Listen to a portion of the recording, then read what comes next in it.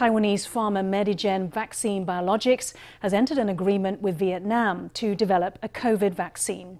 Between 500 and 1,000 subjects are expected to be recruited in Vietnam to complete phase 2 clinical trials.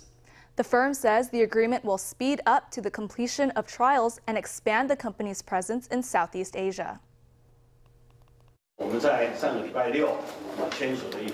Last Saturday, we signed an agreement to carry out joint clinical trials. We hope to have a vaccine to supply to Taiwan in 2021. At a press conference on Monday, Medigen announced it will be cooperating with Vietnam in its development of a COVID vaccine. This cooperation can speed up the clinical trial process.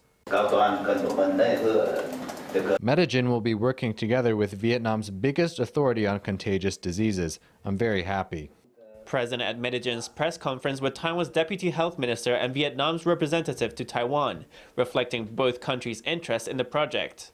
3 firms in Taiwan, Adimune, United Biomedical and Medigen, are wrapping up phase 1 clinical trials. In phase 2 trials, each company will need to test the vaccine on 3,000 subjects. Medigen Vaccine Biologics is aiming to test its vaccine on 2,000 to 2,500 Taiwanese subjects and 500 to 1,000 individuals from Vietnam. First, involving Vietnam in the testing will speed up phase 2 trials, making it easier for us to meet the requirements for emergency use authorization in Taiwan. Second, Vietnam is the most important country in ASEAN. Since ASEAN has mutual recognition agreements, it would facilitate our presence in ASEAN and Southeast Asia.